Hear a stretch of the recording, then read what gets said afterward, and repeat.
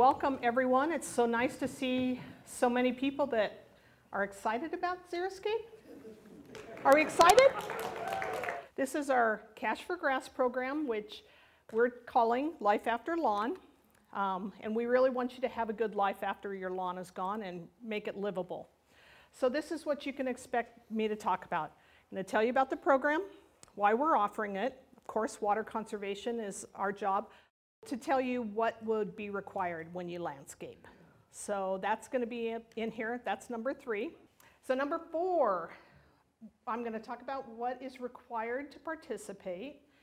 I'm going to talk about what Xeriscape is a little bit. I'm not going to go into big detail on Xeriscape because I had the one in January, and hopefully if you didn't know, you came to that one.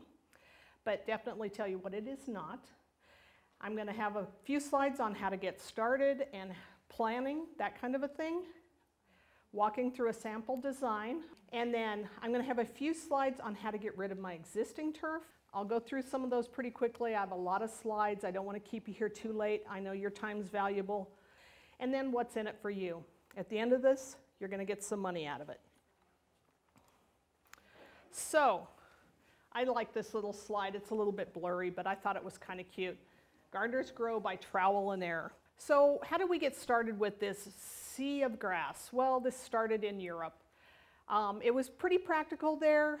The weather was good for it, rainy, not terribly hot and dry like it is here. And it was really good around castles because they could see approaching forces that were going to attack. So it was great in Europe. And here's one of our modern day castles. We've got our little pictures up here, or our little plants up here, our dogs. We've got our pointers here. We've got our setters here. But it's relatively a flat landscape. What if we added some color and some flowers? So I just photoshopped those in. Later on, I'm going to show you a slide of a yard that really does have flowers in their grass. It's kind of neat. Oh, right here. So this is actually in Greeley, and they have a buffalo grass lawn. And buffalo grass is a warm season grass, so it doesn't green up as early as bluegrass. So this is what they did. I did not Photoshop these in. This is their garden in the early spring before the buffalo grass greens up. And it's kind of neat. This is another thing I wanted to point out to you before we get started. HOAs cannot tell you that you can't Xeriscape. So if any of you are worried about that, they may require you to submit a plan that they have to approve, but they cannot tell you that you can't install drought-saving or native grasses, drought-saving, water-saving grasses, or Xeriscape. So just to let you know, you've got that in your back pocket. And that was passed in 2013. So this is the reality of what Greeley looked like before we all came here. You can see that it's a flat grass lawn, but it's native, so it's more adapted to here. The bluegrass is not. And not that I hate bluegrass, or not that I say you can't have it, but use it practically. So this is a new program that we've offered. We're offering this year. We did a trial in 2018, and we have a goal to replace healthy watered turf with xeric plantings or alternative turfs. So the landscape conversions have to apply with city code. That's why I have Colby here, so he can answer questions for you. And it's not, I want to point out, it is not to replace the lawn with rock. We don't want to see that. It just creates heat islands, and any plants that you plant in the rock, if it's not shaded at all, actually use more water than if they were planted in mulch or even bare dirt. So if you're here to do rock, you might want to go ahead and go. But and again, it's not like I'm saying no rock, no turf, just use them wisely. So then we want to monitor the water use and prove that it saves water to be doing this, and hopefully this will become a regular program for the city. And then we want to monitor kind of the time and money you spend. So we're going to ask you to keep track of a few things so that we can say it costs blank, well, it's probably going to be a range, blank dollars per square foot or whatever. So the basic requirements are you be a City of Greeley water customer.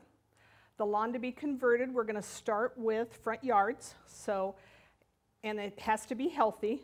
So anything visible from the right-of-way. So if you're on an end, on a corner lot, and you have a side lot, you can do that. The parkway, those little strips, those detached strips from the rest of your landscaping, or your front yard, any of those that are visible from the right-of-way. And we'd like you to complete it from sometime in between April and October. The end of the program would be the 31st. Comply with the city landscape codes, convert 500 and up to 2,000 square feet of turf to xeric plantings, and then agree to remain in your house for at least 5 years. Now we understand things happen, jobs change, sometimes you have to move, but if you're somewhat committed to it. So why might you want to do this? Is anybody's water bill too high? Anyone? You want to conserve water? How about you don't want to have to mow anymore? You want to go on vacation and not have to mow, or pay someone to mow. You want a more sustainable landscape? Maybe. You might want to encourage pollinators or urban wildlife. Maybe you're retired and you want to garden more, and you like the pretty flowers and you like vegetables and things. So there's lots of reasons. I've got more on there. But the biggest reason we're supporting this is to conserve the water. Keeping in mind that you will improve your home's value by doing this, because adding an attractive landscape will increase its value by up to 10 to 15%. So first of all, misconceptions. This is not what we're looking for. I'll probably say that several times tonight. People still think xeriscape is rocks and cactus. It is not. We only have this one cactus that's even out here on the prairies, so that would be a pretty boring yard. These are not xeriscape. They won't meet code, either of those two. And here's another one that I love. I see these people all the time. It must be a college house. They put the sprinkler up there by the porch, and it just sprays all the way out halfway into 11th Avenue. Every summer. Drives me crazy. So here's one that's a lot of rock, but they do have their 50% cover, probably. I've never actually gone out and measured it because they might shoot me if I'm sneaking around on their property.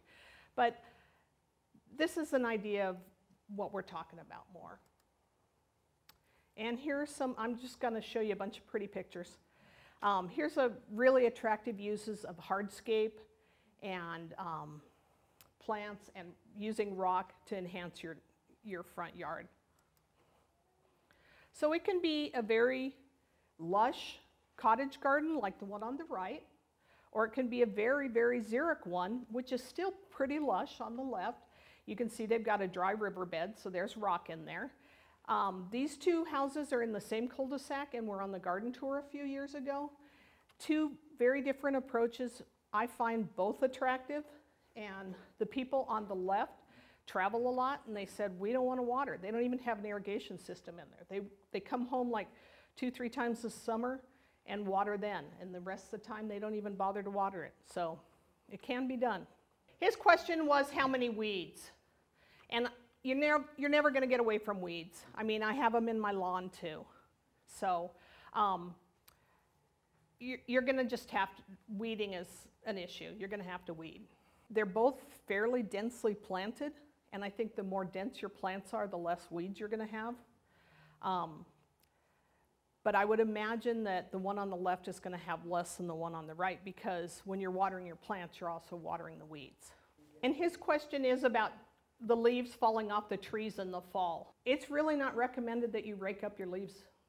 It's good habitat for pollinators, like our native bees need that to live in for the winter and create a cover for them.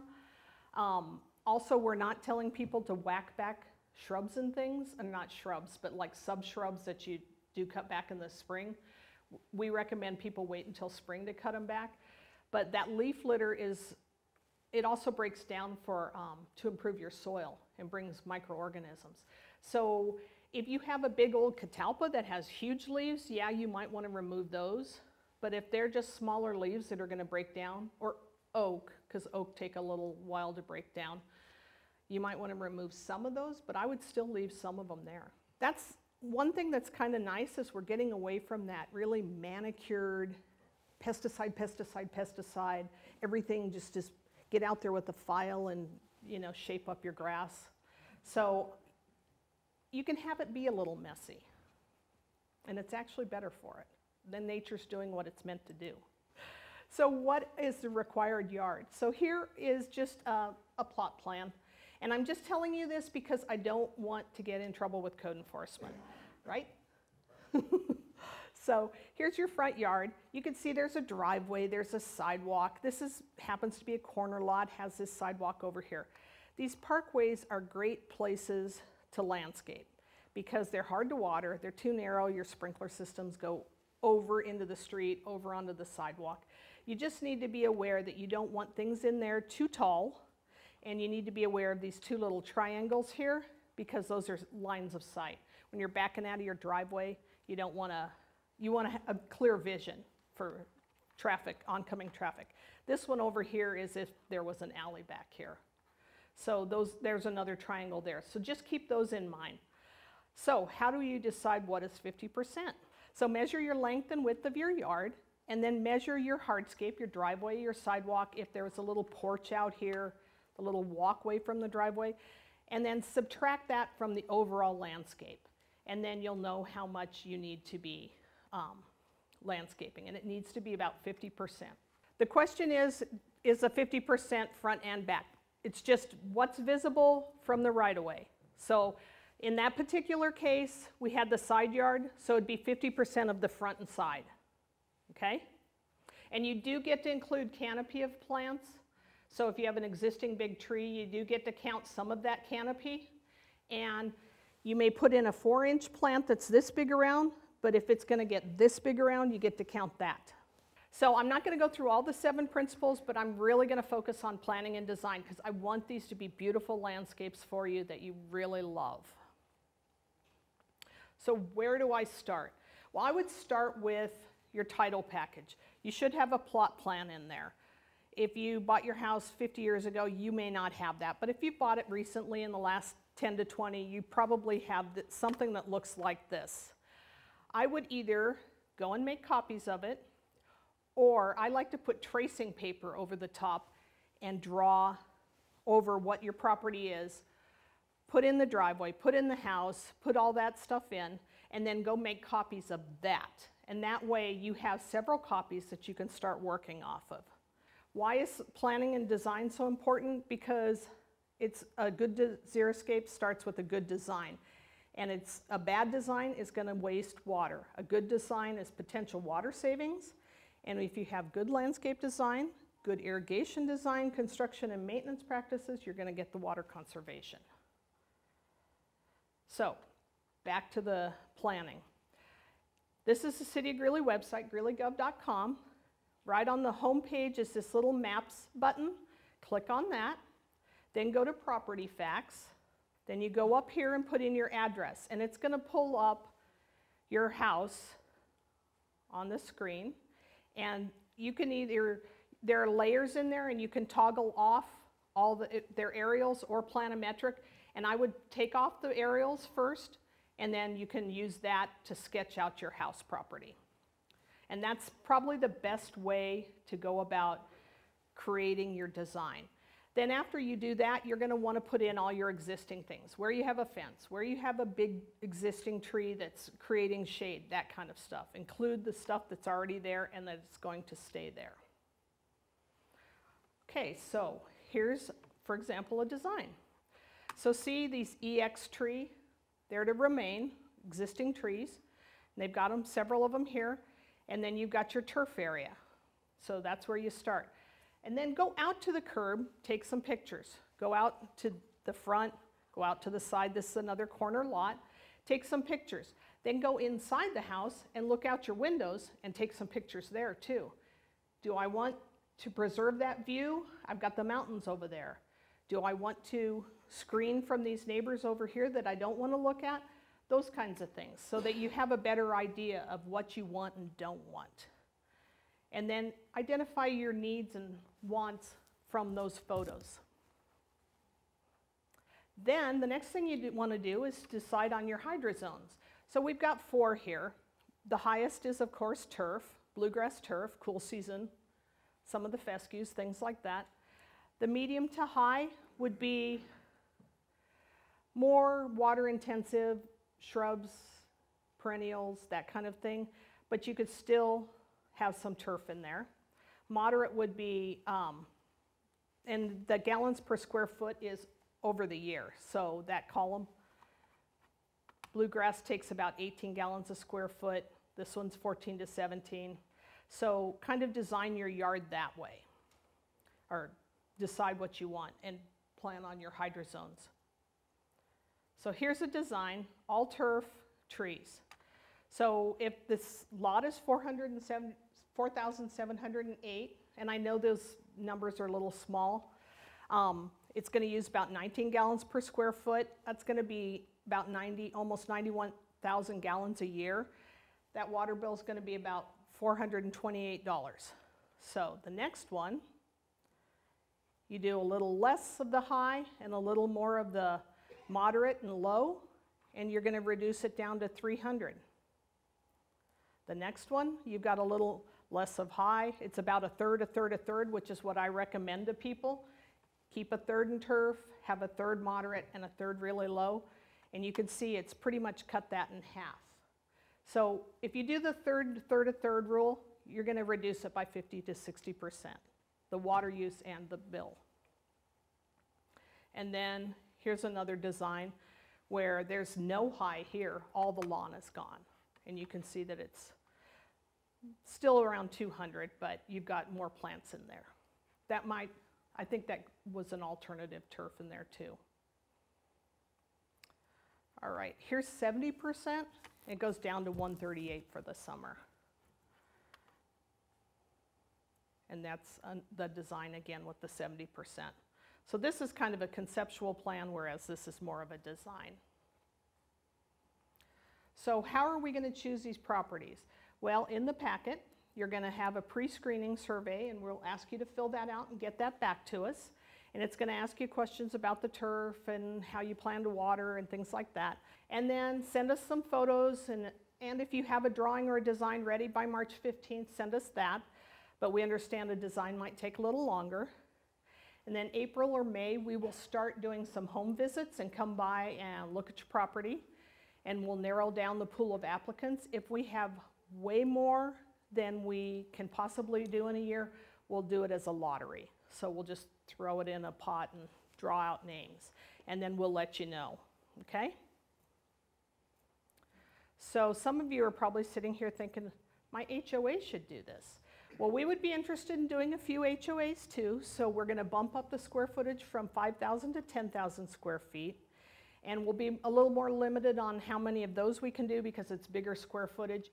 The single-family residential customers would probably be our first priority, but HOAs, we might be able to work something out with you too. And then Northern Colorado Water Conservancy District has a grant program, so we're working out something so that hopefully we can partner with them, and then the HOAs could do that. But that's just for commercial and HOAs. Single families can't participate in Northern's program.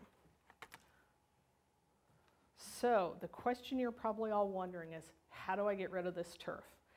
Well, I did some searching on YouTube. YouTube has everything on it. This guy, Robert Patrick, had a lot of really good videos you might want to watch.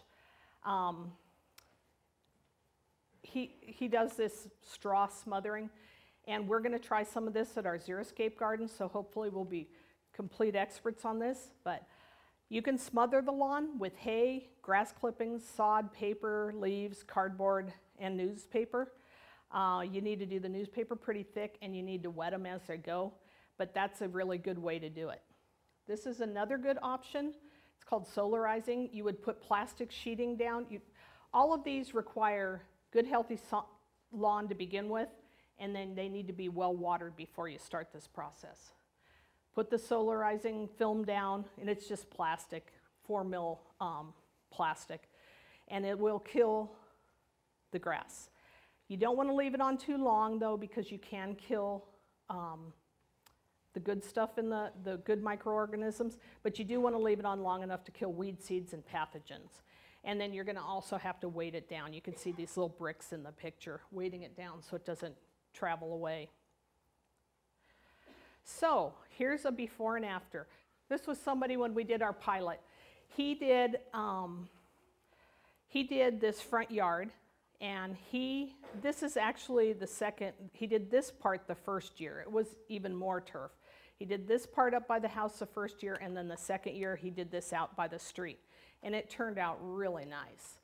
So that is an example of what your yard could look like. Now that is a huge front yard. Hopefully you don't have to mow that much grass, but that's an example of a very large yard, and he took advantage of the pilot program, and then he did such a nice job we let him do it again the next year.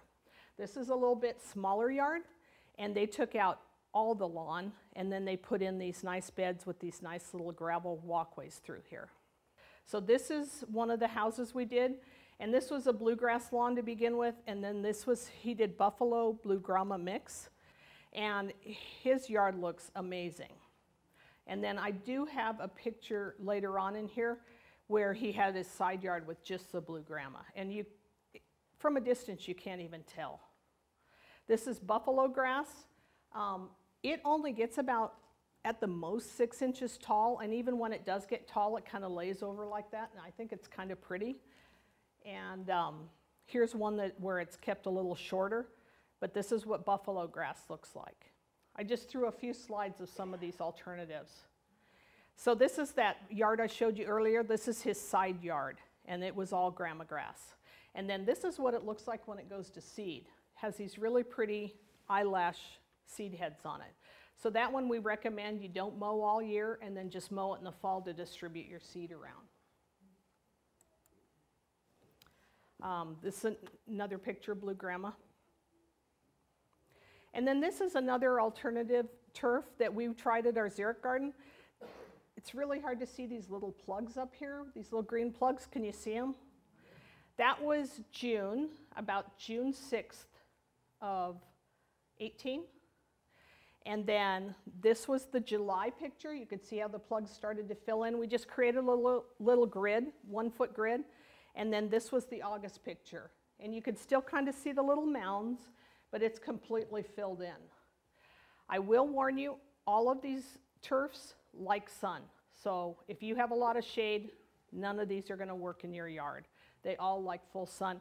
This dog tuff where this shrub is shading right here is pretty thin. So those are your hot, dry spots you want to do, those.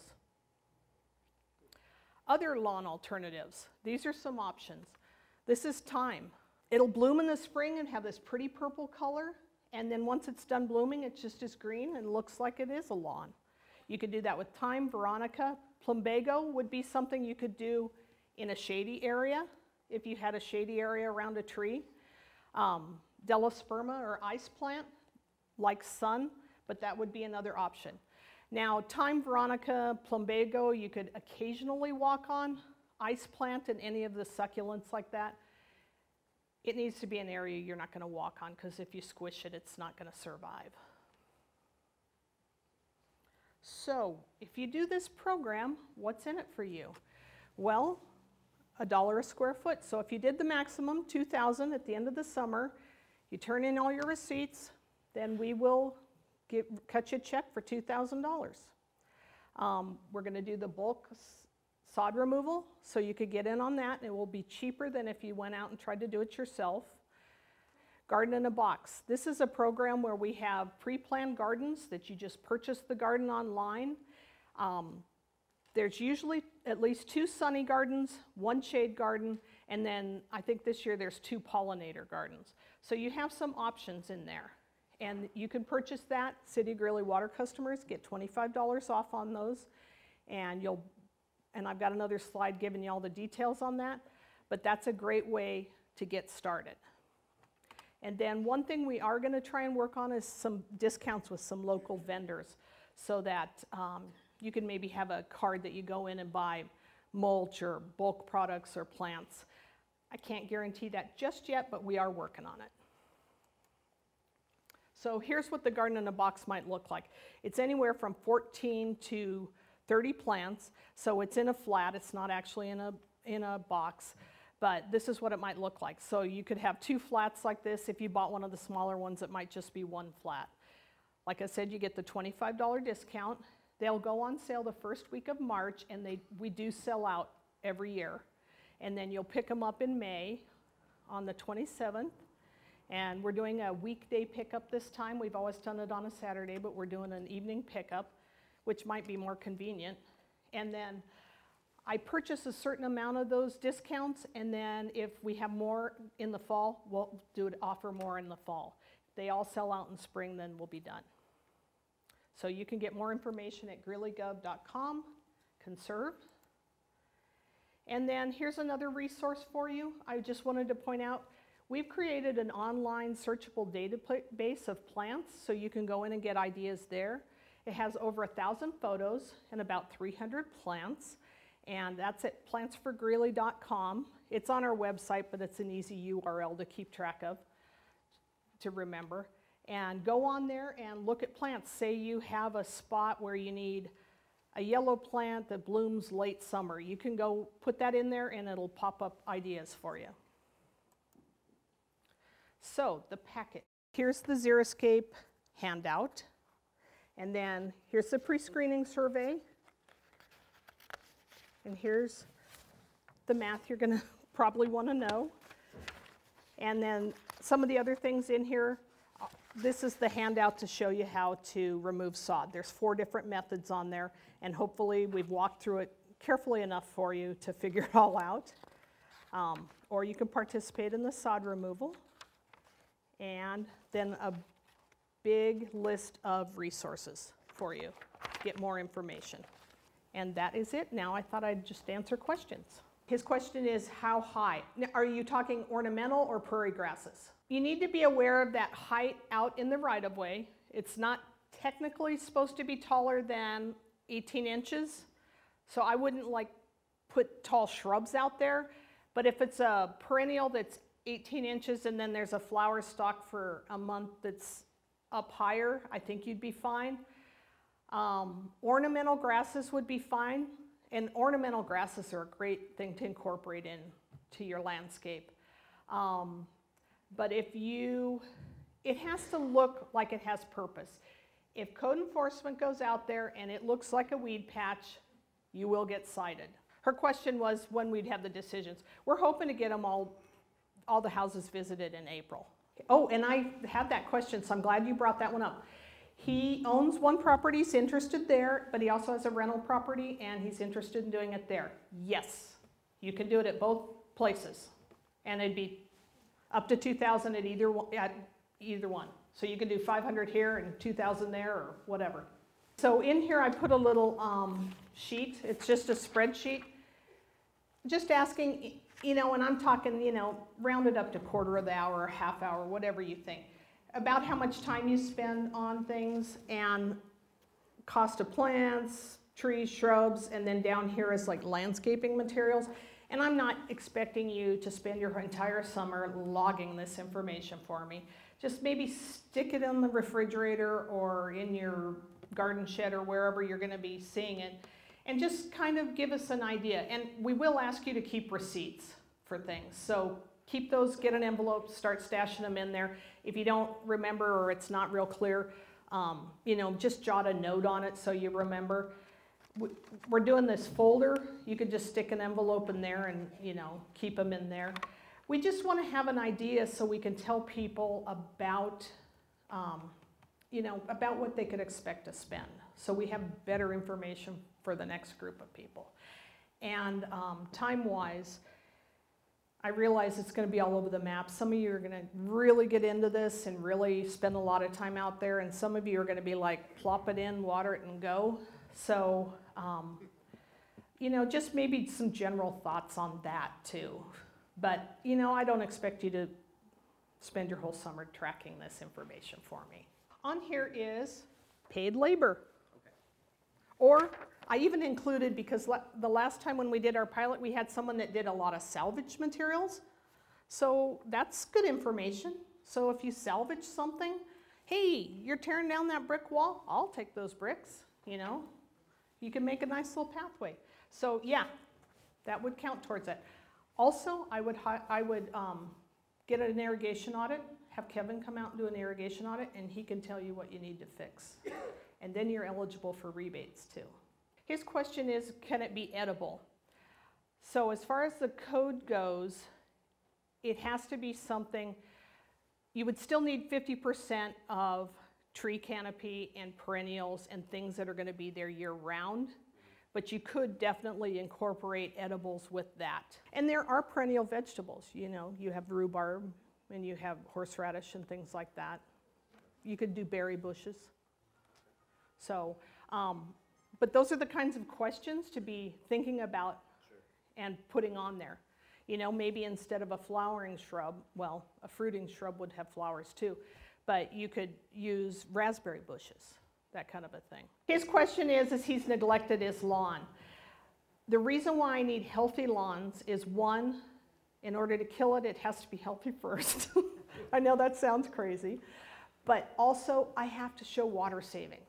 If you have a bare dirt yard, I can't show water savings, and if I can't show water savings, the program doesn't get to continue. So that's why I'm asking for people that have healthy lawn. And his question is online resources for design. Well, if you do the garden in a box, those come with pre-plant, they have little plans in there. So you could just take that, set it out there, and plant it just like it tells you to plant. But that is one way, garden in a box, simple. If you go to plantselect.org, they have online pre-planned gardens on their webpage, plantselect.org, and those are plants that have been chosen that have been underused or not used at all in the landscape. It's a CSU, Denver Botanic Gardens program, and they have pre-planned gardens on there where you could just look at it and then say, that's what I want. And they have all different things. They have a rock garden, a patio garden, a meadow garden, strip between two neighbors garden. Oh, the question is, where would he go for landscape help? Design, install, maintenance. The best place I can recommend is go to alcc.com, and that stands for Associated Landscape Contractors. Before you all write that down, that's on your resource sheet. Associated Landscape Contractors of Colorado. And they have find a professional in there, and you can put in your zip code and say within 50 miles, and then tell them, check the boxes. Don't make it too limiting because that's going to make your list smaller, but you know, put maybe irrigation, design, that kind of thing on there. And that will help you make some choices.